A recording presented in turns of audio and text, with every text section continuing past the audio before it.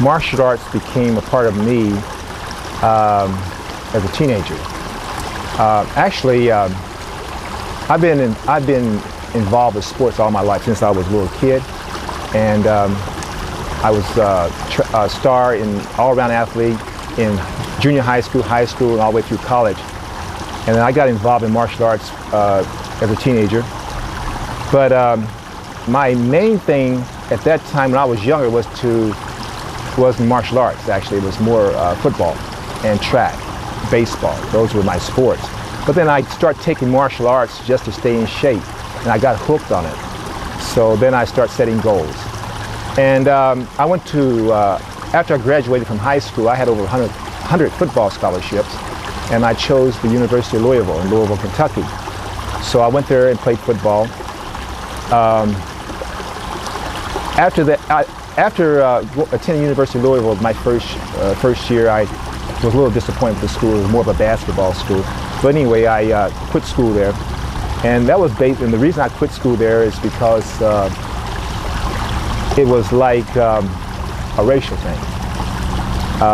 Maybe that was a big mistake in my life to quit because of that. But one of my best buddies on the football team, by the name of Charlie Johnson, black guy from Alabama.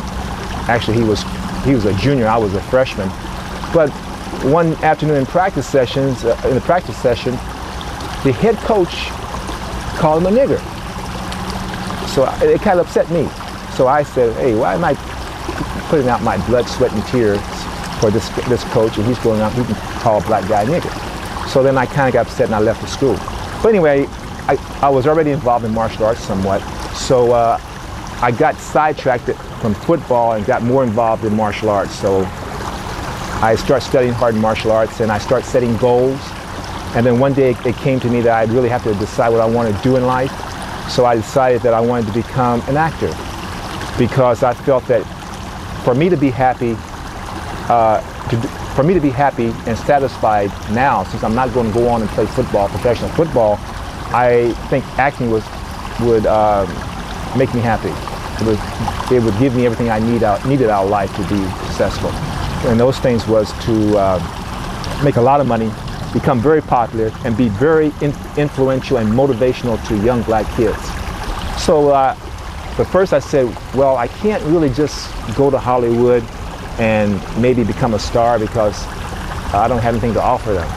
So because I saw people like Jim Brown, other athletes go to Hollywood, and they were like stars overnight because they came from an incredible professional background, athletic background. Jim was one of the greatest football players of all time, if not the greatest.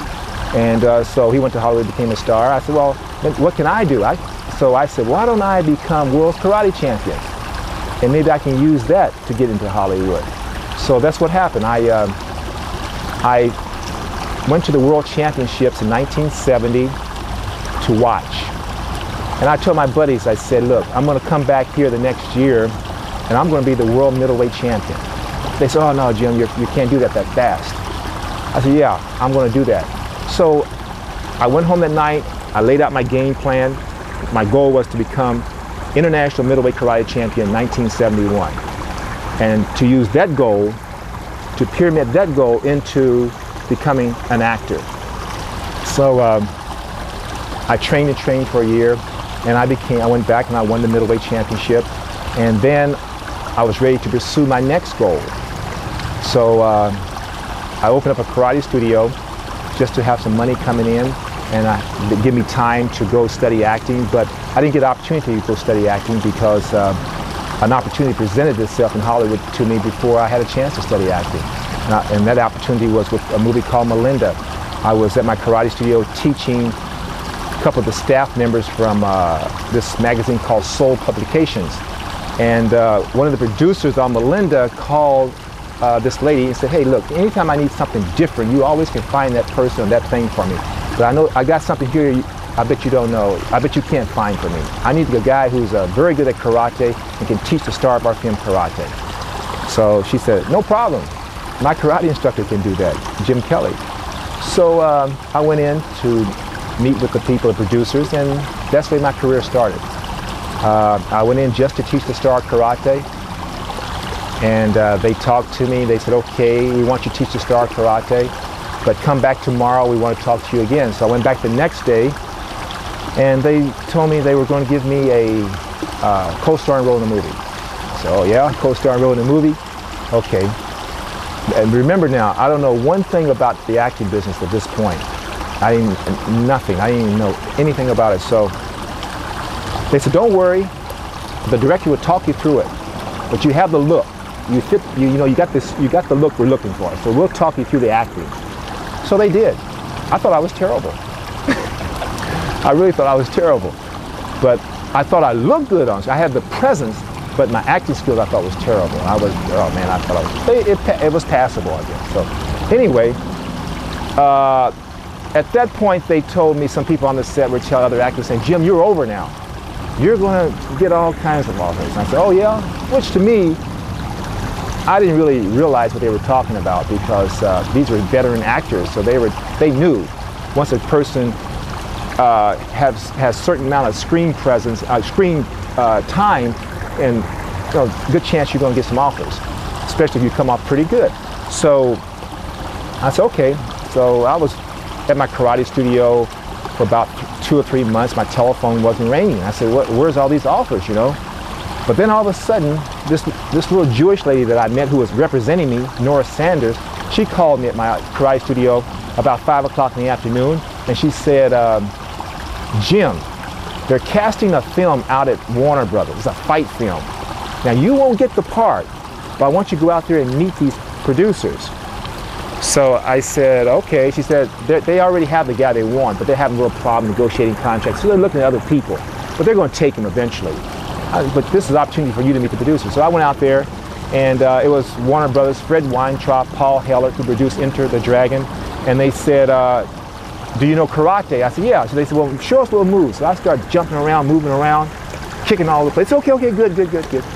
So take the script, look at the part of Williams, and go out in the lobby, check it out, come back in 5 minutes, and let us know what you think. So when I came back in, they said, what do you think? I said, okay, it's pretty good. I like that part. And they said, well, do you know Bruce Lee? I said, no, I don't know him personally, but I know of him.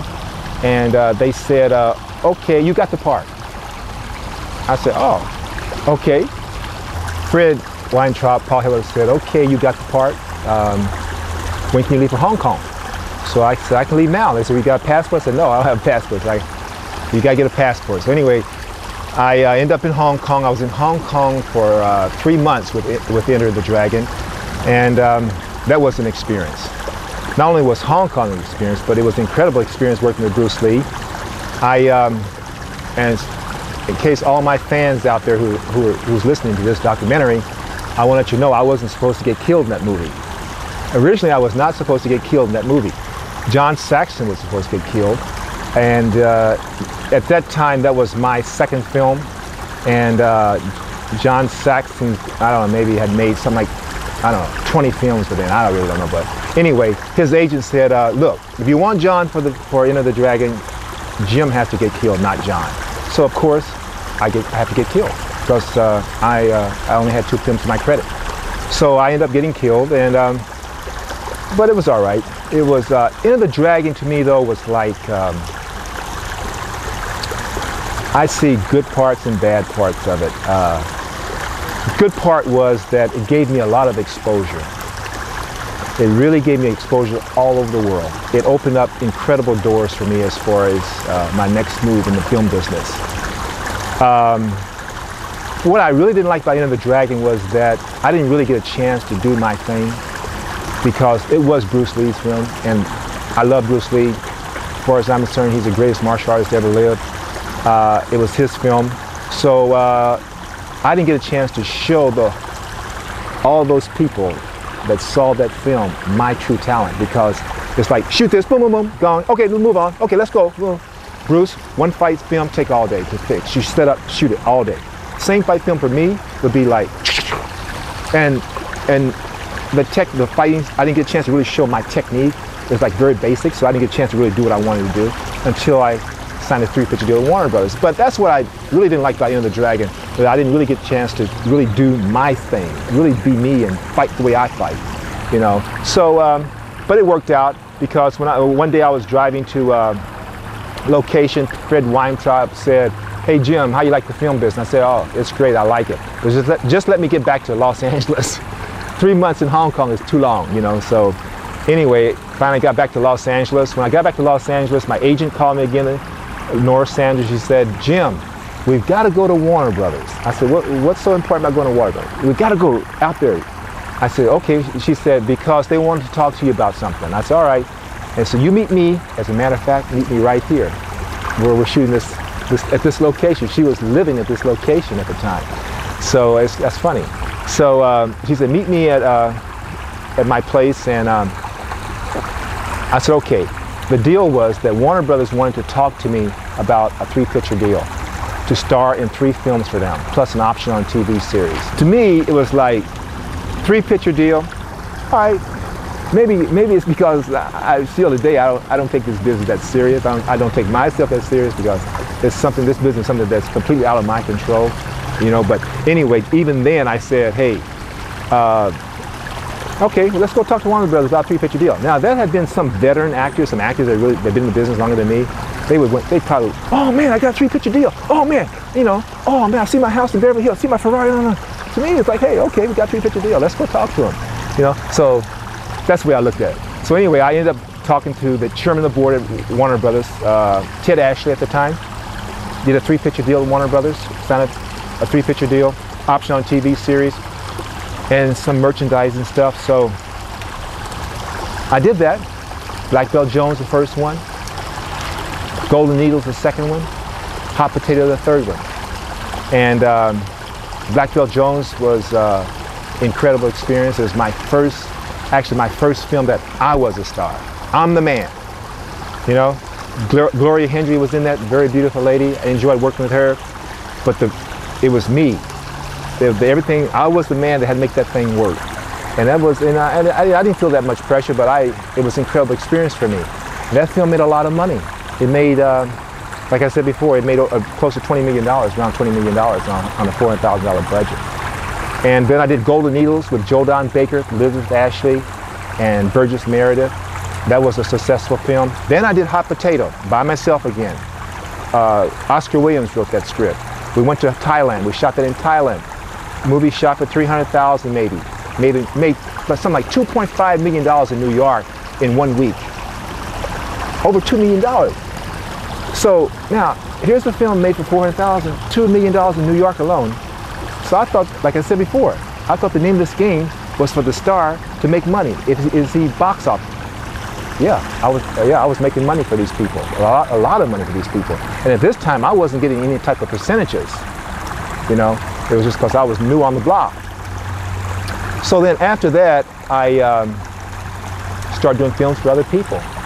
And I did some very good films with other people. I worked with Jim and Fred, and how many films? 3 the Hard Way, Take a Hard Ride, 1 Down, 2 to Go, and did some other films.